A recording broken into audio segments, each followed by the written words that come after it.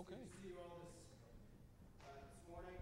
For those of you who weren't with us last night, you'll probably know just from all of us meeting for Sunday school in here that it's special week. We're having our fall Bible conference, and Reverend Sean Morris, seated up here in the front pew, is our guest speaker. He's coming to us from Oak Ridge, Tennessee. Which, again, I've told people I've been let down, sorry, but since yesterday when I found out that apparently the Oak Ridge boys are not from Oak Ridge, Tennessee, and that was a childhood staple when I was very young for my parents, and now I don't know what to do. I don't know where to place them. I got to go find out where they're from. But we had a really good time last night and a good time looking at God's law. You know, sometimes we think the Ten Commandments, sometimes we get the idea, or it's popular in a lot of modern Christianity to think that that doesn't really have that much to say to us today, and that was for back then, and that couldn't be further from the truth. Our God who does not change.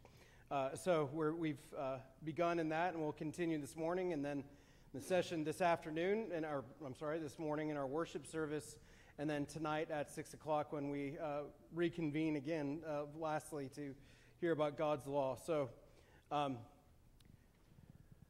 is Pastor Matt in here? I was going to ask, are there any announcements you want me to bring up? Okay, just that. Try to be here this evening if you can. It's been really good so far.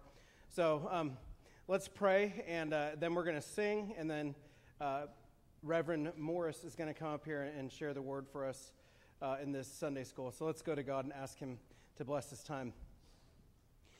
Our gracious Father, Lord, in your providence, we're brought to another day, a beautiful day, Lord, that you have created.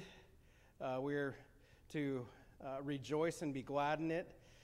It's a day of salvation, a day where Jesus Christ reigns, Lord, a day where you exist. We exist in you, fallen creatures, those made in your image, Lord, but those whom you have given your Son for and have drawn and brought to yourself and reconciled to you. So, Father, it's a day to rejoice for what you have done and, Lord, who you are. We pray that as we meet today, that you would be with Pastor Sean. We pray you'd give him unction, that you'd give him the grace that he needs to speak what your word says, to do so clearly and boldly. Lord, that you'd give us all hearts to hear, ears to hear, Lord, and hearts that are receptive to your word. Our Father, again, we thank you and pray that we don't take this absolute privilege and blessing for granted. So we thank you for your mercy, Lord. Please be with us. And again, we come asking this in Christ's name. Amen. Well, if you would take your hymn book and remain seated, but Psalm 95C in your hymn book, now with joyful exultation, Psalm 95C. Let's just remain seated and let's sing this together.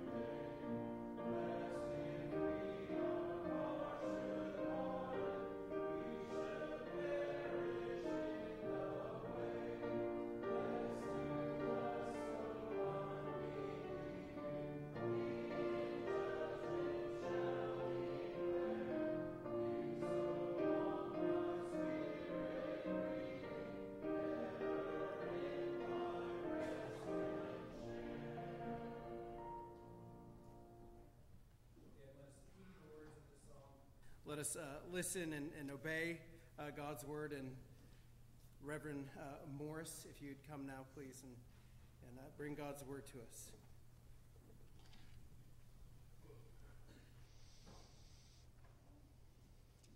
Well, good morning, friends. Good morning. Good to be with you all. If you have your Bibles, please turn with me once again to Exodus chapter 20. Exodus chapter 20 this morning. We are in the midst of our little series this weekend on the first table of the law, what's been classically called the first table of the law in traditional Reformed and Presbyterian circles, and that means commandments 1, 2, 3, and 4. The commandments that are primarily about our duty toward the Lord our God, life toward God, we're calling this little series.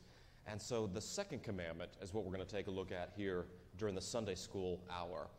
And let me preface this by saying the second commandment is one of those things where if you did not grow up in a traditional Presbyterian environment, the classic Reformed teaching on the second commandment, it might sound a bit strange. Perhaps even a little bit severe if it's something you've not heard before. Well, we do not wish to be unduly offensive, but we do want to be clear. We want to be faithful to what the Bible teaches and faithful to our Westminster Confession and Catechisms, our confessional standards. We want to be clear, but we also want to be patient and pastoral and understanding. You may have questions on some of these things. Maybe you need some time to mull things over if you're hearing them for the first time, and that's fine. But let us strive to give ourselves over to God's Word and to trust that the Word and the Spirit will work in our hearts to bring us into greater conformity to the mind of Christ as He has given His will to us and revealed and disclosed His will to us in the Scripture. So this morning we're thinking about the second commandment.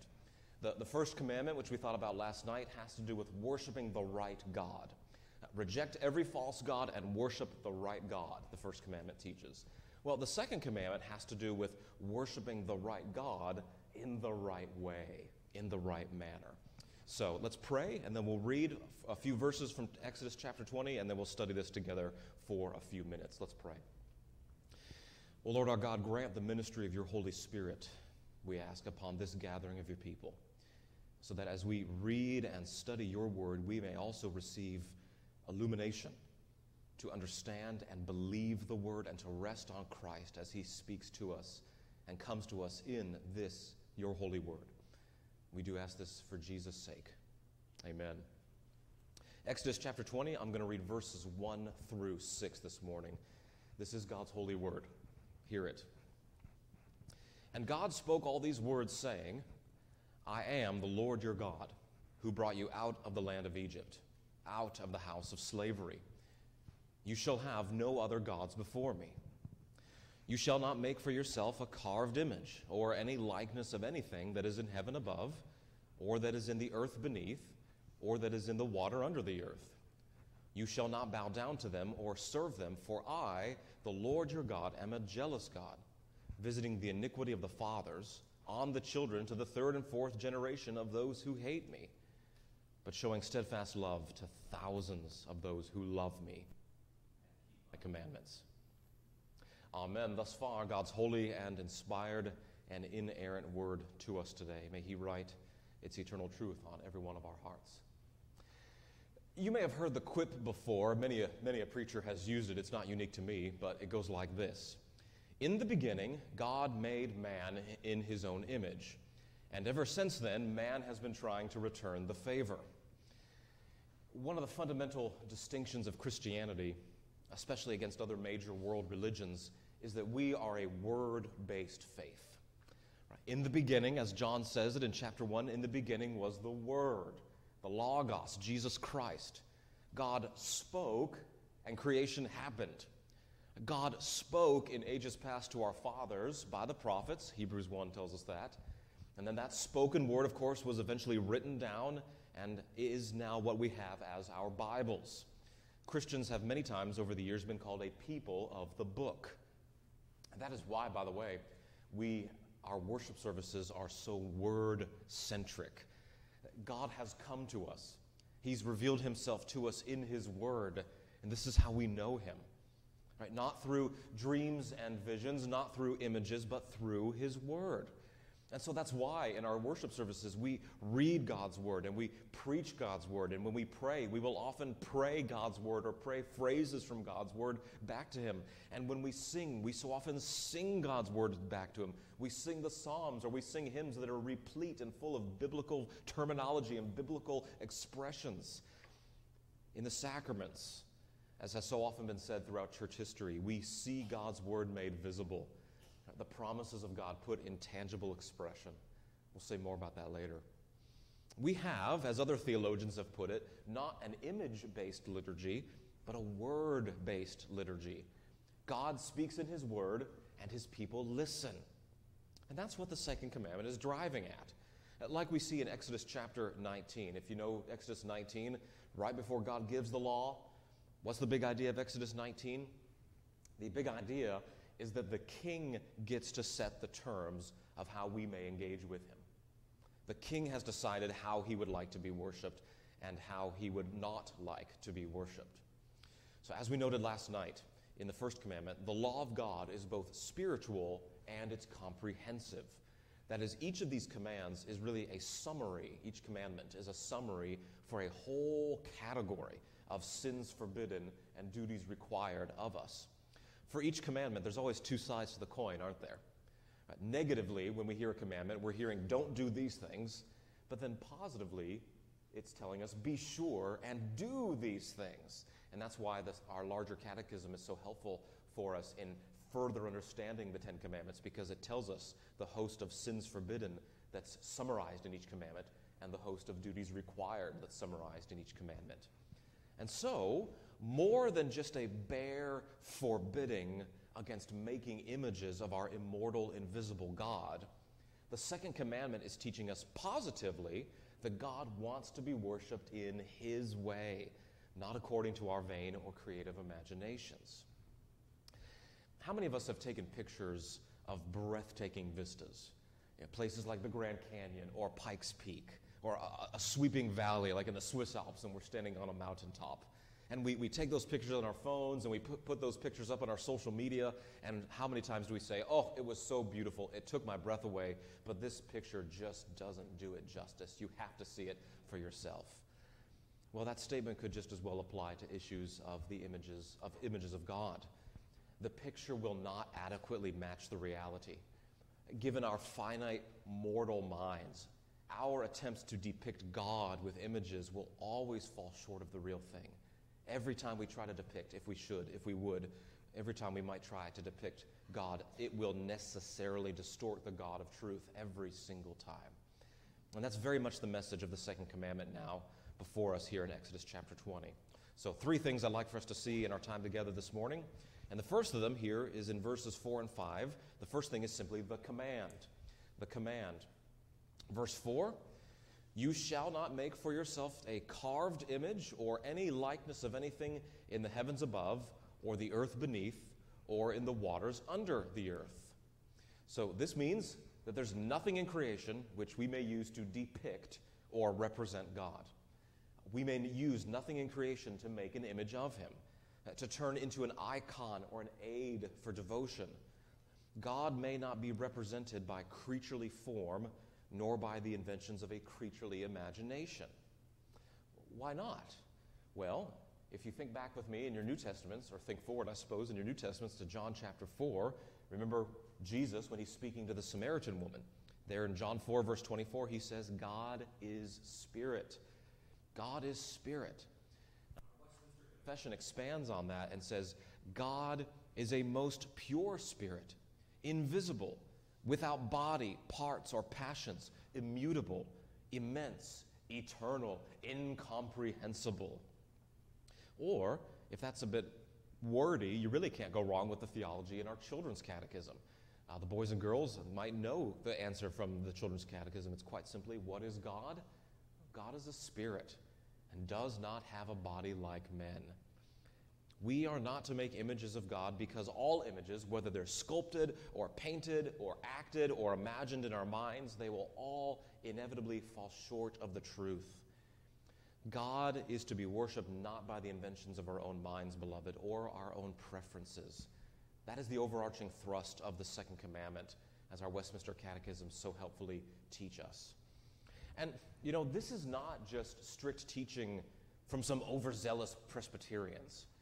The truth is, the Lord God knows us, and he has said that this is what the sinful human heart is inclined to do, to make idols after the image of creatures. Romans chapter 1, verse 21. The Apostle Paul says that although they knew God, they did not honor him as God or give thanks to him, but they became futile in their thinking, and their foolish hearts were darkened. Claiming to be wise, they became fools and exchanged the glory of the immortal God for images resembling mortal man and birds and animals and creeping things. So to conceive of God by images of our own invention, Paul the Apostle is saying, is the fruit of foolish minds. It's our sinful arrogance on display. We think we know better than the Word of God. But we, brothers and sisters, do not make God. That's what we sang in Psalm 95. We did not make him. He made us, not we ourselves. We do not depict him. Rather, he reveals himself to us as he comes to us in his holy word. Now, let's just say that sometimes one of the misunderstandings that people state is, well, as I'm reading the second commandment, does this mean that's a prohibition against all art? Does God hate all artistic skillfulness? Is this a prohibition against making a picture of a mountain or a picture of birds or a sculpture like Michelangelo's David? Well, no. I rather like the King James Version where it translates the Hebrew here. I'm using the ESV translation this morning. It says carved image, but the way the King James renders it is graven image. You see, an idol was something crafted by a tool. Now, whether it was carved out of wood or chiseled out of stone or engraved in metal, it was cut and it was shaped by human hands. It was a man-made representation of some divine being. That's why the later Old Testament prophets mock the idolaters so much for worshiping their man-made idols. You ever stop and think about that? That essentially what the prophets are getting at is they're telling these folks as they worship these man-made idols, you people pray to this thing like a god. Right? You made it. You chopped down the tree and you carved this little wooden statue with your own hands, and now you worship it as if it were divine. It's your hobby plaything, and you're praying to it. How utterly absurd and utterly preposterous. No, the second commandment did not mean that the Israelites were forbidden to use tools or to produce any kind of artwork. Later, when it was time to build the tabernacle, God sent the Israelites his Spirit to, quote, make artistic designs for work in gold, silver, and bronze, to cut and set stones, to work in wood, and to engage in all kinds of craftsmanship. That's Exodus 31, verses 4 and 5. I love what our sister tradition, the Continental Reformed tradition, says in the Heidelberg Catechism, number 97. I think it's very helpful at this point also. Here's what it says. The question is, may we then not make any image at all? The answer is, God cannot and may not be visibly portrayed in any way. Although creatures may be portrayed, yet God forbids making or having such images in order to worship them or serve God through them. What the second commandment ruled out was making things to serve as objects of worship or depiction of the deity. And that's clarified for us in the second part of the rule there in verse 5. You see what it says? You shall not bow down to them or serve them. And we get more clarification with a list of the kind of idols that God forbids. There in verse 4, you shall not make for yourself a graven image or any likeness of anything that is in heaven above, or that is in the earth beneath, or that is in the water under the earth. That's pretty comprehensive. Remember and recall the historical context that Moses has in mind here and that the Israelites would have had in mind here as he's handing down the law to them, as the Lord is handing down the law to them. The Israelites had just been living with the Egyptians for 400 years in slavery. And the Egyptians worshipped all kinds of gods, a panoply of false gods and false idols, and nearly all of the Egyptian pagan deities were represented in the form of animals. The god Horus, for example, had the head of a falcon. Anubis had the head of a jackal, and so on. And so the Lord God knows human frame. He knows mortal minds. He knows that our imaginations and our hearts will incline towards that which is familiar. And he knows that his people were likely to be influenced in their worship ideas by Egyptian paganism. And of course, the Lord God has proven right, isn't he, in just a few chapters in Exodus chapter 32 with the golden calf. Now, I also want to say that another thing that's worth saying, another thing that's worth noting, is that contrary to what some detractors might say, Reformed and Presbyterian people don't just like making up rules for the sake of making up rules. Sometimes when people encounter this teaching on the second commandment, they think it's just a kind of legalism, extra made-up rules meant to rain on someone's enthusiasm or impose some sort of dour demeanor upon people. And of course, the answer to that charge is no, absolutely not. This understanding of the second commandment is not rooted in a severity, a man-made severity, or a kind of gleeful harshness. It's motivated out of a love for God. Now, that's the truth, isn't it, brothers and sisters? We love God. And because we love God, we want to do things which please God. And it's really not any more complicated than that. And because God in his holy word has said, do not make any images of me, we take him at his word and we strive to obey him in that regard. And so, while all Christians love God, surely, in distinction from our Lutheran and Anglican and other Protestant brethren, we are persuaded that a policy of no images of God, Father, Son, or Holy Spirit, is the most faithful manner in which to obey this command from God himself. We love him, our Creator, our glorious Redeemer and Savior. We love him, and so we want to do what pleases him, especially when he has told us exactly what pleases and what displeases him. Now, imagine with me for a moment, if my wife asked me in a few years from now, Sean, for your 40th birthday, if I could take you anywhere in America, where would you like to go? And I said to her, you know what, sweetheart, I'd love to get a cabin out west. I'd love to take you and the kids, maybe somewhere in the Rocky Mountains, or maybe somewhere beautiful like Zion National Park, something like that. And she in turn says to me, great, I've just booked a week for you to go swamp hunting gators in the Louisiana Bayou. I didn't say that at all, not even close. And if she said that to me, I would begin to question my wife's hearing or perhaps her affection for me in striving such a getaway and birthday present. Likewise with the Lord our God. He has told us what he loves, and he's told us what displeases him. And so we ought to strive to live and worship accordingly, brothers and sisters.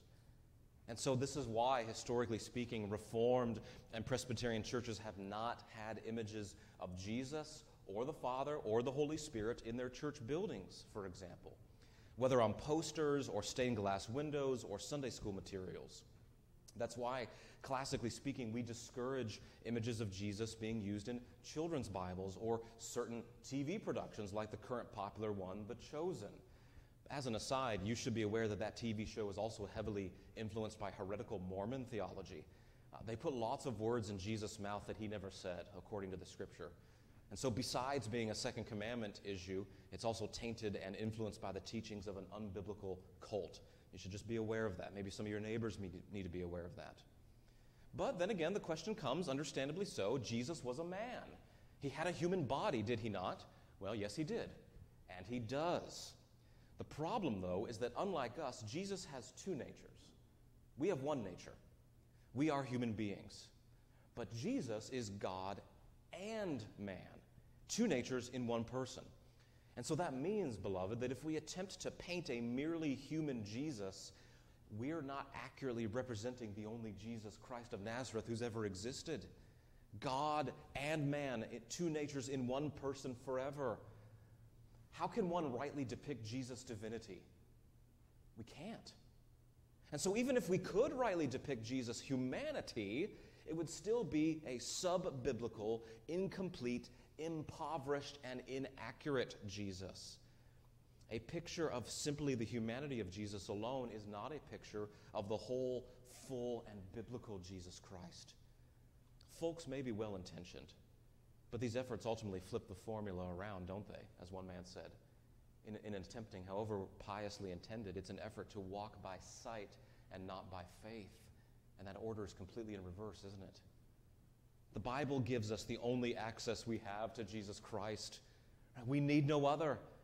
We must learn to be content with the voice of God speaking in the Holy Scripture, beloved. But what about as a teaching tool, Pastor Sean? That's something we often hear, even in the PCA. Right? Simple images of Jesus in story Bibles for children. Right? Not for worship. Don't bring them into the sanctuary so that we pray towards them during the service, but just for pedagogical purposes, for example. Again, an understandable question. But I rather like the answer given, again, from the Heidelberg Catechism, this time question number 98. It says this: what about using images for pedagogical purposes? No. And here's the line: for we must not pretend to be wiser than God, who will have his people taught not by dumb images, and by that it means mute, non-speaking images, not taught by that, but by the lively preaching of his word, close quote. See, this is the crux of it, beloved. Our attitude to the second commandment ultimately comes down to this: we must not think ourselves to be wiser than Almighty God. We cannot improve upon the plan for our piety that he's already given to us in the Scripture. It is interesting, by the way, at least I find it interesting, that as much detail as the Bible gives to so many things, right? Like, for example, the cubits of length that when Noah built the ark, or the number of blue thread loops on the curtains for the tabernacle. For all of those details that we're given, we are not given a detailed description of the visage of Jesus of Nazareth. In fact, Isaiah chapter 53, in describing the appearance of the suffering servant, the Lord Jesus, Isaiah 53 says that he had no form or majesty that we should look at him, and no beauty that we should desire him. In other words, he was, by human appearance standards, rather unremarkable. Even the description given to us of the glorified King Jesus in the book of Revelation, chapter 1, it is rather restrained, isn't it? And rather generic in how it describes him. Moreover, when it comes to the image of God, the Bible consistently speaks of Jesus as the image of God. Colossians 1, verse 5. He, Christ, is the image of the invisible God. Hebrews 1, verse 3. Jesus is the radiance of the glory of God and the exact imprint of his nature. In the upper room, Philip said to Jesus, "Lord, show us the Father, and that'll be enough. Just let us see God." To which Jesus replies, "Have I been with you so long that you do not know me, Philip? Whoever has seen me has seen the Father." In other words, brothers and sisters, if you want to know what God is like, look to Jesus Christ. And where do you find out what Jesus Christ is like? How might you see Jesus in a manner of speaking? It's right here in his word. He's been pleased to reveal himself to you. You don't have to go hunting for him. You don't have to, there's no need to conjure up your own method for figuring out what he's like or searching him out. It's right here. He's made it available, and he's brought it to you, his people. Here you may discover his person, his character, his attributes, his message. Learn of his life and atoning death. Learn of his glorious resurrection, his words of love and life. Jesus is enough. He is the image of the invisible God. He is God's self-disclosure to you, Christian. You may see God in him, and you may meet him in this book, in the pages of Holy Scripture, God's revelation of himself. God is a spirit, as our catechism says, and no image can do him justice. So that's the first thing, the command itself. But then secondly, and much more briefly, again in verse 5, the basis of the command. The basis of the command. Here's one of the reasons God gives us to obey this commandment.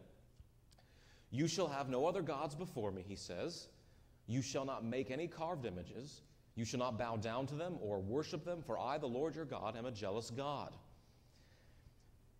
Jealousy is one of those attributes when we employ it, it's often sinful. Jealousy for our neighbor's possessions makes us covet and break the 10th commandment, for example. But our God is holy, and all his actions and all his adjectives and all his attributes are always holy and without sin, without taint. And so for the Lord God Almighty to be jealous for the affections of his people is a good and holy and sinless thing. One commentator puts it like this: divine jealousy is not the insecure, insane, and possessive human jealousy. Rather, it is an intensely caring devotion to the objects of his love. Isn't that lovely? In a similar way that a mother is jealous to guard the safety of her children, Or a husband is jealous for his wife's affection and he would never wish to find her drawn into the arms of another man, so too is God with his people, an intensely caring devotion to the objects of his love. That's you and me, dear believer. The second commandment tells us that God has a zeal for you, his people, such that we would not settle for a cheap, paltry, and ultimately unsatisfying substitute, but that you would only settle for the real thing, God himself. And what is the evidence of God's jealous zeal for the love of his people? Well, it's this. God has demonstrated his love for us in this, that while we were yet sinners, Christ died for us. For God so loved the world that he gave his only begotten Son, that whoever believes in him should not perish but have eternal life. See, the cross, where the image of the invisible God, Christ, God enfleshed, was maimed and torn and slain. We think on the cross and we realize here is the measure of his commitment to this guarding of your hearts. Here is the measure of his commitment of his love towards you, his people. The second commandment is actually an expression not of harsh, binding restrictiveness. It's actually an expression of God's zealous love for his people's hearts in order that we might know him as he really is. So that's the second thing. First, the command, then the basis of the command, and then thirdly and finally, the promise accompanying the command. The promise accompanying the command. Look at verses 5 and 6 again. I, the Lord your God, am a jealous God, visiting the iniquity of the fathers on the children to the third and the fourth generation of those who hate me, but showing steadfast love to thousands of those who love me and keep my commandments. There's a promise there of both judgment and grace. Do you see that? We often struggle with this commandment, especially that promise of judgment, because it seems to us unfair. 4 generations are visited on account of the iniquity of the fathers. And yet, despite our discomfort, we have to admit that we have seen this reality play out, haven't we? Some of you have likely seen this in your own families, or maybe in the families of your relatives or neighbors, where patterns of rebellion crop up generation after generation. Devastating effects that pass on from grandfather to father to son to grandchild, wrecking families for generations. There's a healthy fear and trembling that should come upon us when we read this command, for us to consider the prospect, what happens if I play fast and loose with God, with who he is? What happens if I disregard his word and rather than trying to bring my life into conformity with his word, I try to accommodate God to my preferences? What happens? It's a dangerous thing, not just for our own souls, but for our household and for generations to come. What will the inheritance be that you leave to your children or your grandchildren? Will we love God and love him the way that he has instructed? Will our children see us praising Christ, confessing sin, repenting for the ways that we failed, and striving to follow after him in the newness of life? Or will they not? Notice here the word to parents, to fathers especially. Visiting the iniquity of the fathers on the children to the third and fourth generation of those who hate me, and showing steadfast love to thousands of those who love me and keep my commandment. Dads, it is our task in particular to pursue the hearts of our children. Will we teach them the truth and point them to Christ? Will we model godliness and faithfulness for them? Will we pray with them and for them? Will we ensure that we are with them in that place that God has ordained, Lord's Day by Lord's Day, here in this place to hear his word proclaimed, that they might come to embrace Christ and receive the words of life eternal? That's our calling. Now, hear this. If you are single or if you are widowed or you're not yet married, you are still a mother or father figure to the covenant children of this congregation. If you're a member of this church, you vowed at these children's baptism to assist their parents in rearing them in the nurture and admonition of the Lord. Your covenant children look up to you too. I tell this to my congregation all the time, and I'm sure that this is true in the life of the body here at First Pres Dillon, how thankful I am for how you model love for Christ to them. I love to hear my children talk about people in our church who aren't related to us. I really do. They come up to me after the Sunday services, Dad, you should have heard Mr. So-and-so praying today in Sunday school. It was great. Dad, did you see Miss So-and-so singing the hymns in worship today? You could tell she loved it. Did you hear her talk about Christ? You could tell she loves him. First Presbyterian Church, adults, you are fathers and mothers in the faith to our covenant children in a real way, even if they're not your blood relation. I know your elders love you for it. Help us leave a legacy of faith to 1,000 generations by loving God and keeping his commands. And just by way of conclusion, let me ever so briefly mention the connection here to the sacraments, to baptism and the Lord's Supper. How often people crave images. They desire things to look at, things they can touch perhaps in an effort to have some connection to the Lord, to visualize Jesus' love for his people, to have a better tangible understanding, something to understand, relate to apprehend him better. This very often I think is a natural desire, but too often it mutates and morphs into idolatry, doesn't it? We do not worship God through images or craft images of him. However, isn't it wonderful that in his kind condescension to us as flesh and blood people who so often crave tangible things to see and taste and grip, God, our Father, has, to use Calvin's language, stooped down to meet us in our weakness. And he gives us these tangible signs and tokens to sustain our faith. We say we need something visible. God has given that to us in the sacrament. Here's the images that he's provided. God's visible word, as it's often called, the waters of baptism splashing in the basin and poured upon the heads of covenant children and new converts born again to Christ. A loaf of bread and a cup of wine, broken and held and touched and eaten. That cup poured out and held in our hands, smelled by our senses, tasted and consumed upon our lips. Isn't our God wonderful? Isn't he tender? Isn't he kind to give us such tangible signs, his sacraments? Because here we may look and see and taste and smell and hear and eat. A tangible reminder of God's steadfast love and his faithfulness to his people. We see those waters and we taste that bread and we taste that cup and we are reminded again and again and again of Christ's dogged commitment to be true to his covenant and to be kind to our souls, no matter what it costs him and no matter what we deserve. What a mercy it is that he's given us such gifts. The second commandment says that we do not imagine or worship God in whatever way best pleases us, but rather it teaches us that we bow in holy awe and we conform ourselves to his sovereign will. And it is his sovereign will to be merciful to us in Christ. And in Christ, he has provided more than all we need. Praise him for it. Let's pray together. Lord, we do bless you for your word, and we praise you for speaking to us in it. And we ask now that you would seal your word to our hearts as we've thought upon these things this morning.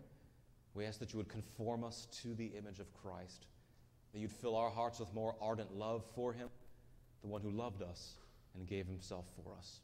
Be with us now. Help us to continue to prepare our hearts to worship you on this, your glorious day. We ask it all for Christ's sake.